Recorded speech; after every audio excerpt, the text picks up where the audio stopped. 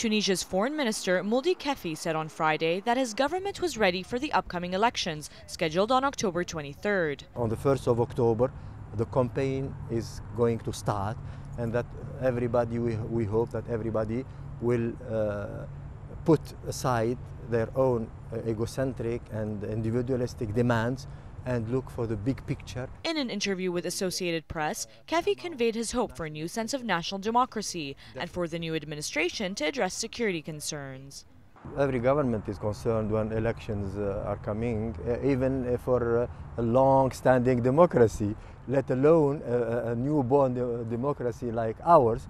Yes, there is some concern from the security forces, from the people themselves, but we are counting on the wisdom of the Tunisian people, of the Tunisian electorate, of the Tunisian citizen, men and women, to give not only the Tunisian people, but the whole international community who have their eyes on our experience.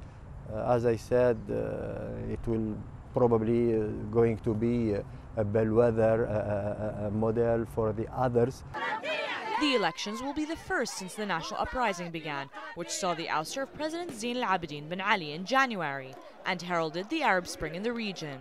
If the Tunisian experience takes roots and succeeds, I'm sure in Egypt, for instance, like the revolution started in Tunisia, democracy also will take roots in Egypt and also in Libya, because you know the wind of freedom knows no borders.